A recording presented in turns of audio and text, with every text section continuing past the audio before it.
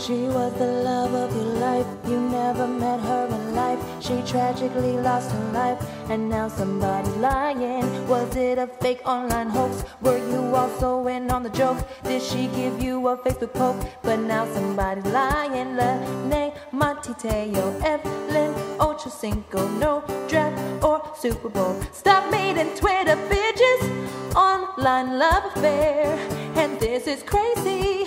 Your girlfriend has died, but she was never born, maybe. It's hard to make visits at the hospital, baby. Your girlfriend has died, but she was never